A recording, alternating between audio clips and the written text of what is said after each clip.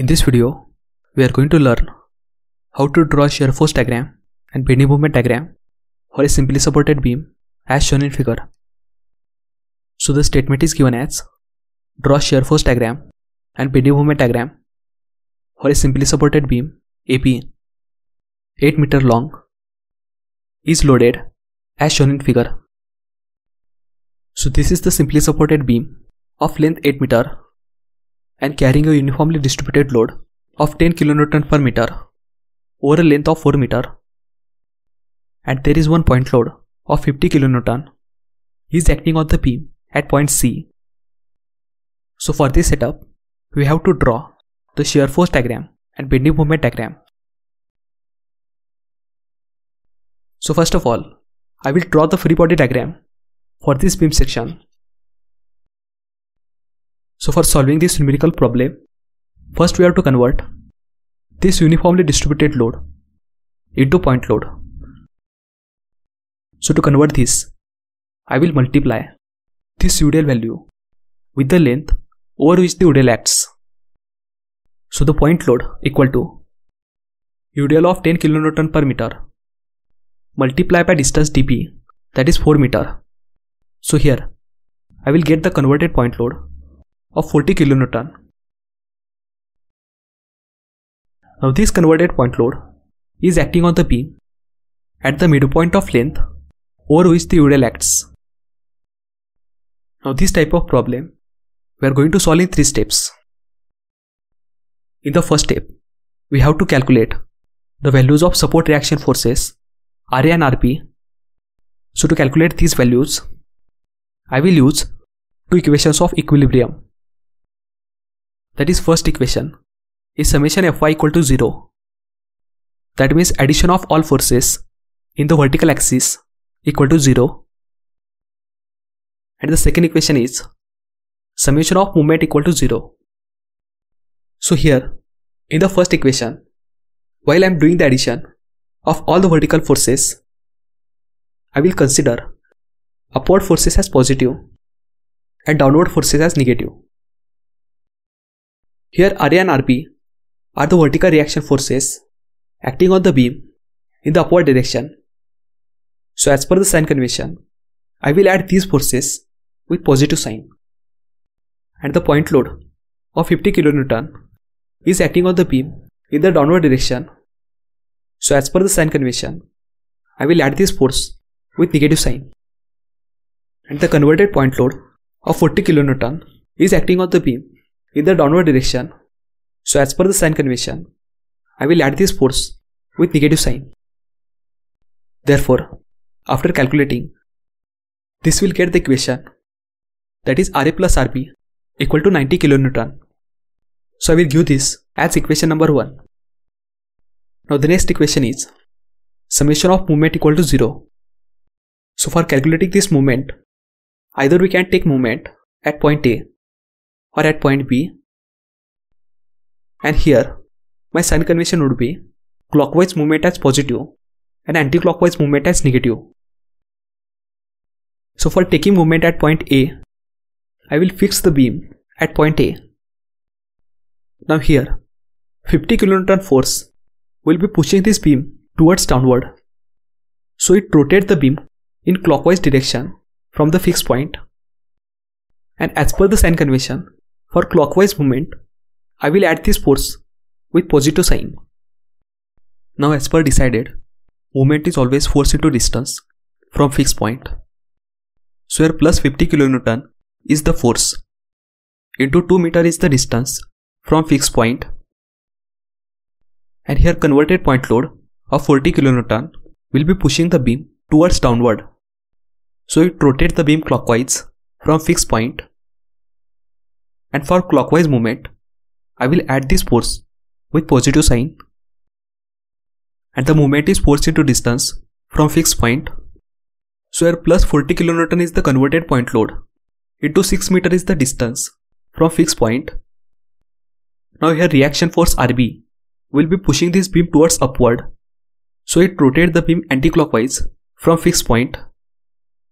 So as per the sign convention, for anti-clockwise movement, I will add this force with negative sign. and as per decided, movement is force into distance from fixed point. So here minus RB is the force into 8 meter is the distance from fixed point. So these are the moments which we have. So therefore, by calculating this, I will get the value of reaction force RB as 42.5 kN. Now I will put this value in equation number 1. And after calculating, I will get the value of reaction force RA as 47.5 kN. So now with the help of these calculated values of RA and RB, I will further calculate the values of shear forces at all the points of beam. So the next step is calculations of shear forces. And for shear force calculation, our sign convention is upward forces are considered as positive and downward forces are considered as negative. And here you should note that while calculating the shear force at a particular point load, you can calculate shear force values for left side and right side of that particular point load. But while calculating the shear force at uniformly distributed load, you should calculate shear force values at start point and end point of uniformly distributed load. That is shear force at point D and shear force at point B we need to calculate. But in this problem, at point B, there is reaction force RB, which is a point load, and since it is a point load, hence as per the rule, I will calculate the shear force values at left side and right side of that point load. At point A, there is reaction force RA, which is a point load, and since it is a point load, hence as per the rule, I will calculate the shear force values at left side and right side of point A. Now at point C, there is one point load. So I'll calculate shear force values at left side and right side of point C. So first to calculate shear force at point A to its left, that is SF at A to the left equal to. So here as you can see, there is no force is acting at the left side of point A. Therefore, SF at A to the left equal to 0. So to draw the shear force diagram, I will first draw a horizontal reference line of 0 kN shear force. So here I'll mark this point of 0 kN shear force on the reference line. Now if I go to the section to the right side of point A, that is SF at A to the right equal to, then there is reaction force RA that we had calculated as 47.5 kN, which is acting on the beam in the upward direction. So as per the sign convention, I will consider upward force as positive. So here the shear force is plus 47.5 kN. Here as the shear force value is positive, so I will mark this value above the reference line of 0 kN shear force, and I will connect these 2 points with a vertical line. Now at point C, there is one point load. Therefore first to calculate shear force at point C to its left, that is SF at C to the left equal to, and here I will carry forward previous value of shear force up to point A to its right, which is 47.5 kN, and when we go to the left side of point C, then there is no load is acting on the beam at left side of point C. Therefore SF at C to the left equal to 47.5 kN. Here as you can see, there is no variation in shear force values. Hence I'll mark the horizontal line with shear force value as 47.5 kN. Now next to calculate shear force at point C to its right, that is SF at point C to its right equal to. So here I'll carry forward previous value of shear force up to point C to its left, which is 47.5 kN, and when we go to the right side of point C, then there is one point load of 50 kN acting on the beam in the downward direction. So as per the sign convention, I will consider downward force as negative. So here I will add this point load of 50 kN with negative sign. Therefore, after calculating, This will get the shear force value as minus 2.5 kN. Here, as the shear force value is negative, hence I will mark this point of shear force below the reference line of 0 kN shear force, and I will connect these 2 points with a vertical line. Now the point D is the starting point of UDL. Hence I am taking section to point D and I will calculate the shear force value at point D, that is SF at point D equal to. Now there is no load on the beam between the right side of point C and point D. Therefore, shear force remains constant. That is shear force at point D equal to minus 2.5 kN. Here, as there is no variation in shear force value, so I will make the horizontal line with shear force value as minus 2.5 kN. Now at point B, there is reaction force RB. Therefore, first to calculate shear force at point B to its left, that is SF at point B to the left equal to, and here I will carry forward previous value of shear force up to point D, which is minus 2.5 kN. And when we go to the left of point P, then there is uniformly distributed load of 10 kN per meter, which we had already converted into point load of 40 kN, which is acting on the beam in the downward direction, and as per the sign convention, I will consider the downward force as negative. Hence I will add this point load of 40 kN with negative sign. Therefore, after calculating, this will get the shear force value as minus 42.5 kN. Here, as the shear force value is negative, hence I will mark this point of minus 42.5 kN below the reference line of 0 kN shear force. And here the type of load is UDL over the length of 4 meter. Hence, to draw the shear force diagram, I will indicate UDL with an inclined line. So I will connect these 2 points with an inclined line. Now next, to calculate shear force at point B to its right, that is SF at point B to its right equal to. So here I will carry forward previous value of shear force up to point B to its left, which is minus 42.5 kN. And when we go to the right side of point B, then there is reaction force RB of 42.5 kN, which is acting on the beam in the upward direction. So as per the sign convention, I will consider upward forces as positive. So here I will add this upward force of 42.5 kN with positive sign. So here plus 42.5 kN minus 42.5 kN gives me the value of shear force at 0 kN. So I will mark this point of 0 kN shear force on the reference line, and I will connect these 2 points with a vertical line. And here is shear force diagram. Whatever the portion drawn above the reference line, I will show this portion with positive sign, and the portion which is drawn below the reference line, I will show this portion with negative sign. So here we have completed the shear force diagram. Now the next step is calculations of bending moment.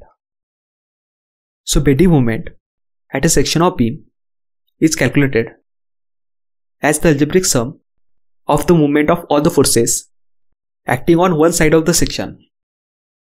So to calculate bending moments, we can start either from left end of beam or from right end of beam.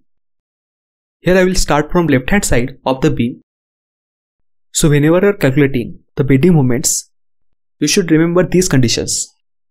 So here for simply supported beam, the condition is at the ends of simply supported beam, the bending moment will be 0. So bending moment at point A and bending moment at point B will be 0. So to draw the bending moment diagram, firstly I will draw the reference line of 0 kN bending moment. So here I will mark these values with the points on the reference line. So now we have to calculate bending moment at point C.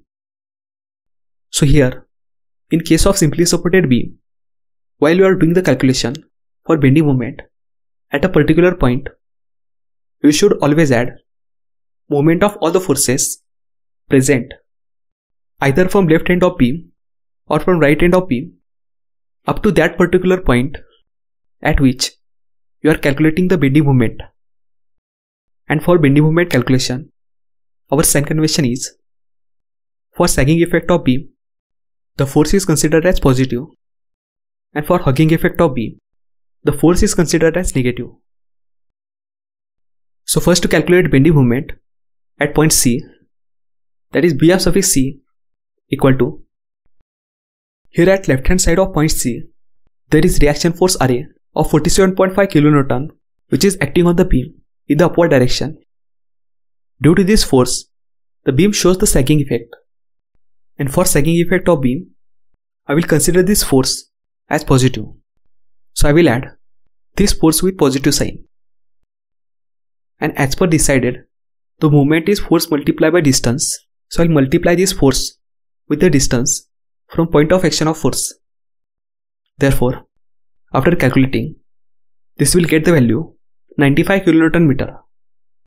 So as it is positive value of bending moment, hence I will mark this point above the reference line of bending moment 0 kN meter. Now there is no any load present between point A and point C. Therefore, to draw the bending moment diagram, I will connect these 2 points with an inclined line. Now next we have to calculate bending moment at point D, that is B of suffix D equal to, here at left hand side of point D, there is reaction force Ra of 47.5 kN which is acting on the beam in the upward direction. Due to this force, the beam shows sagging effect, and for sagging effect of beam, I will consider this force as positive. So I will add this force with positive sign, and as per decided, the moment is force into distance, so I will multiply this force with the distance from point of action of force, that is 4 meter.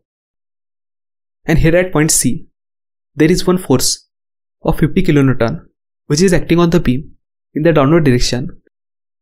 Due to this force, the beam shows hugging effect, and for hugging effect of beam, I will consider this force as negative. So I will add this force with negative sign, and I will multiply this force with the distance from point of action of force, that is 2 meter. Therefore, after calculating, this will get the value 90 kN meter. So as it is positive value of bending moment, hence I will mark this point of bending moment above the reference line of bending moment 0 kN meter. Now there is no any load between point C and point D. Therefore, to draw the bending moment diagram, I will connect these 2 points with an inclined line. And here, from point D to point B, there is UDL. Hence, to draw the bending moment diagram, I will indicate UDL with a parabolic curve. Hence, I will join these 2 points with a parabolic curve. Now since I can see this bending moment diagram is drawn above the reference line, hence I will show this portion by plus sign. So here I have completed the shear force diagram and bending moment diagram for this simply supported beam.